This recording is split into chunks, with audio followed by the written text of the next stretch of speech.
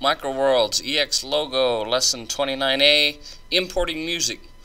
Not just playing it on the partial keyboard that comes up with a melody, but how to use imported music. And MicroWorlds EX already comes loaded with stuff that you can use, but you got to find it. So, upper left hand corner, File, click on that, come to Import, import music, MIDI, then you have to find it. Now I've already found it, but let's go back to the beginning. Let's say you don't know where it's at. You have to go to your hard drive, in this case the C drive. Go to your hard drive. It's installed in your hard drive when you download the program and install the program. In my case, it's in a program files 86. In my case, it's LCSI, Logo Computer Systems, MicroWorlds EX, music, and here's ants, and here's what it sounds like.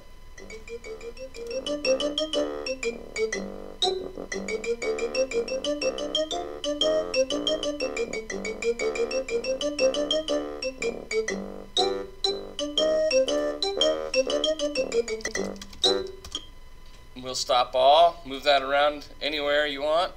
File, import, music, MIDI. It'll automatically go to that folder again. We'll go with Beethoven. Double click.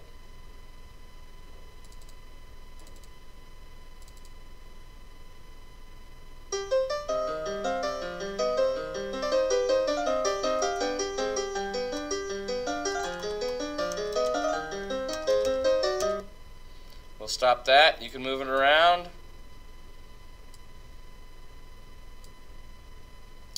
Sorry for the font. I thought I changed it. If you call on Beethoven now,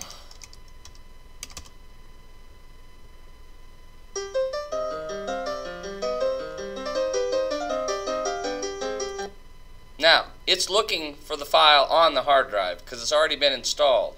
If you go to File, go to Import, Music, let's say I want blues, you'll see here Embed into Project.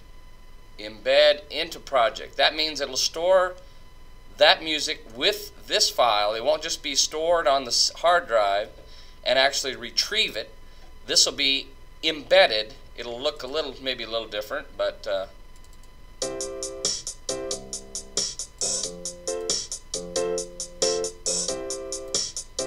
and if we stop all, and if we type in blues, and if you put that into a program, it will play it. It's already preloaded music at your disposal on the hard drive. Look in the music folder under MicroWorlds EX.